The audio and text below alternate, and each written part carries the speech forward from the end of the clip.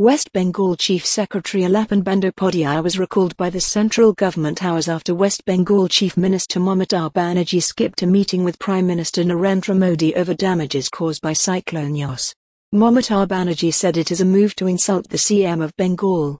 Bandyopadhyay, who is known to be close to CM Mamata Banerjee, is an Indian civil servant and the current Chief Secretary for the West Bengal government.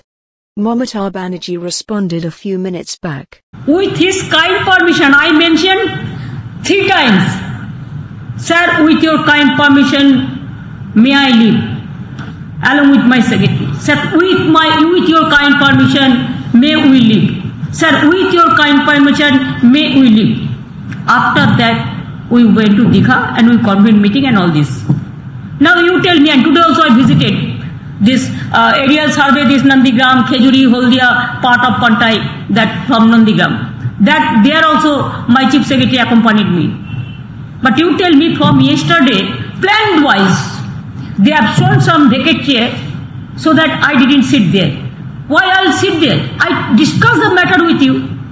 There was no seat inside the Prime Minister wherever he was sitting.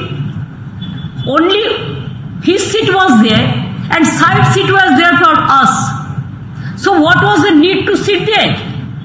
When I have seen there are so many political parties are waiting who are not even entitled to attend the PMCM's meeting. Media analysts were on opinion that this move of the centre is opposing the Constitution of India and it is danger to the Union Government of India.